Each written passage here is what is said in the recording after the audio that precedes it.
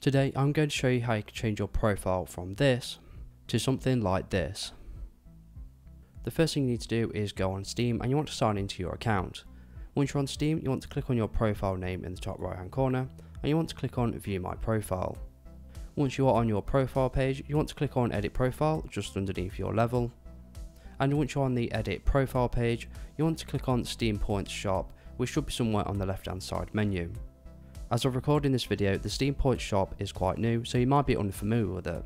However, the idea of the Steam Points Shop is that you buy games on Steam, and for every £1 or $1 you spend, you get 250 points, and with them points you can buy things like animated backgrounds, avatars, etc. Now you can check how many points you've got by looking in the top right hand corner, and as you can see I've got 12,039 points. And if you want to learn more about the Steam Points Shop, you can click on this link here right in the middle of the home page. So in order to get an animated background for your Steam profile, you want to go to the left hand side menu and you want to find backgrounds. Once you are on the profile backgrounds page, you can go ahead and browse all of the animated backgrounds that are currently on the Steam Points store, and new ones are being added every day. Now what's really cool about this is that you can click on this filter icon in the top left and you can filter it by recent games you have played.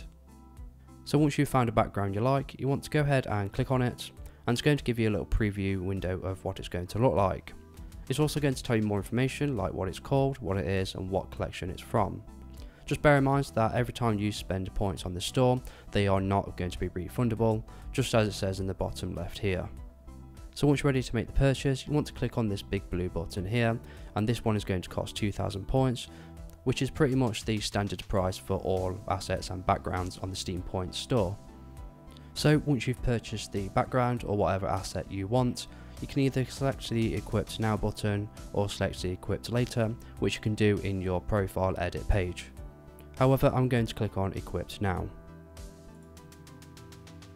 Once your background has been enabled, you can click on View My Profile and everybody else in the Steam community can see this also. And here is a quick preview of how the background looks on my profile, so you can get an idea of how they will all look when you purchase a background also. If you want to manually change your Steam profile background, you want to click on Edit Profile just as we did earlier, and then you want to navigate to Profile Background just on the left hand side menu.